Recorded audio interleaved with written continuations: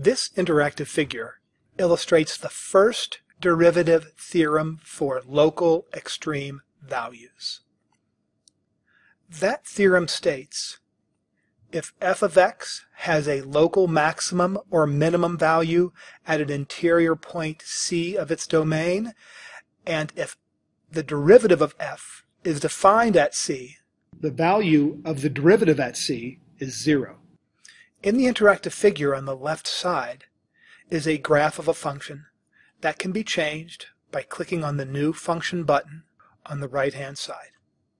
The local extrema at the input values of x equals c of the function's domain are labeled as a, b, c, d, or e if they happen to exist. And again, clicking on the New Function button will change the graph of the function. Since the derivative of this function is defined at each local maximum or minimum point, we can conclude that the derivative will be equal to 0 at each of those local extrema. So on the graph of the function f of x, there is a movable point P.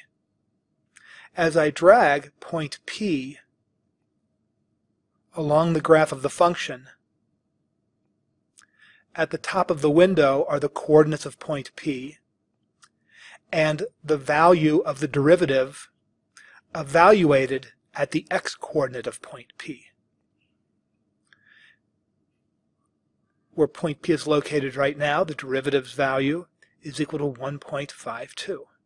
As I drag point P closer to the local extremum, the derivative becomes 0.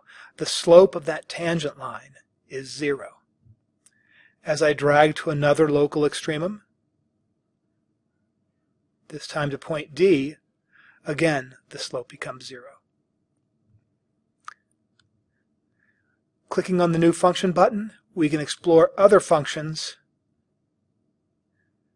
and the values of the derivatives at these local extremum, but they should always be 0.